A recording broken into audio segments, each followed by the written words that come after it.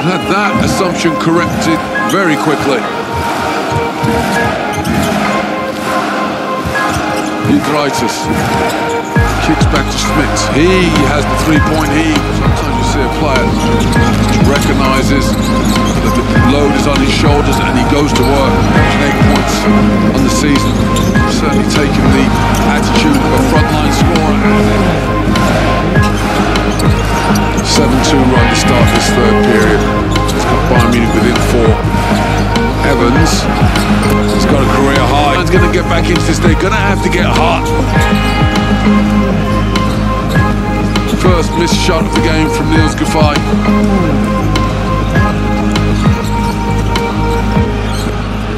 Zalgiris, left-handed, misses the turnover number 10 for Bayern. 9 from Zalgiris, so no advantage really on that score. Dimshot, behind Smits. Smits steps through, can't convert the shot. In the EuroLeague, for a veteran player, showing why Zalgiris made a very savvy move to add him to their roster.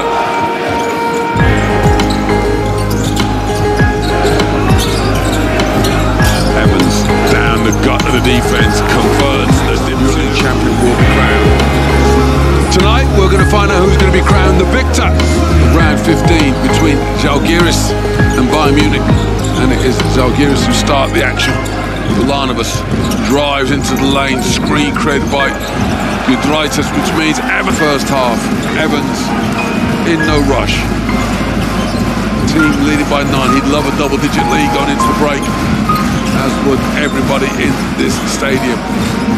Zalgiris lobs for Harris.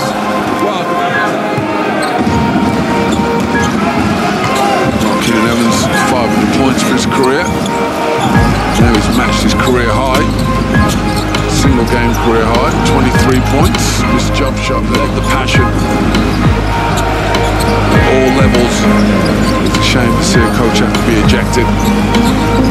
Now the game becomes something of a dogfight.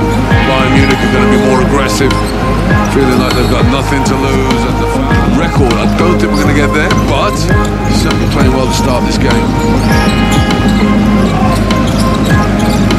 Switching man-to-man defense from Bayern Munich. It's past there from Dimsha, finds Barutas. His footwork keeps the ball alive, and then Ulanovas in trail by as many as 8. Midway through the second quarter, Ulanovas pops to the low post, doesn't get the ball, and Hayes guarded well by Gillespie. Evans misses the 3.